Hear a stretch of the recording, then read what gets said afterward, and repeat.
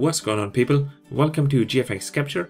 In today's video, I'm going to show you how you can add a choppy effect to your footage. So instead of the video running smooth, it will have that choppy effect. So first of all, make a new composition, and I have my footage over here on the timeline. Simply go to Effects and Presets. If you don't see the Effects and Presets on your right hand side, simply go to Window and click on the Effects and Presets. In here, type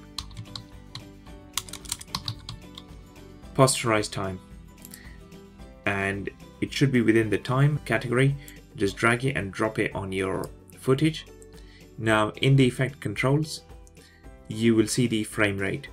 Decrease the frame rate to about 4 or 5 depending on the video and depending on the results that you want. I will go for 4. Actually, before we do that, let's see how the actual video looks like when it's running smoothly. So we just give it a bit of time so that it renders properly. Okay, so this is without the choppy effect. Okay, now go to the frame rate and change that to 4. Now go back, play the video. There we go. Okay, play it one more time.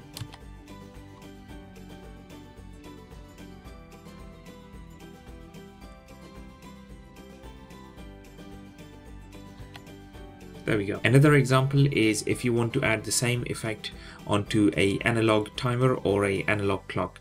So let's have a look at the example. So here I've got 2 analog timers, and without any effects being added, let's see how this plays. So as you can see, the handle is very smooth on both of them. Okay, what we'll do is that we'll go back here and we will add the posterize time onto the left hand side composition. There we go, and go into the effect controls. I'm going to change that to 2 this time, and if we try it now,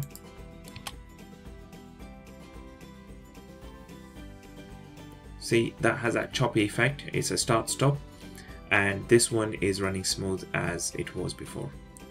So this is just a small example. I hope you liked the video. If you are new to the channel, don't forget to subscribe, hit the like button, and we'll see you in the next video. Thanks, bye.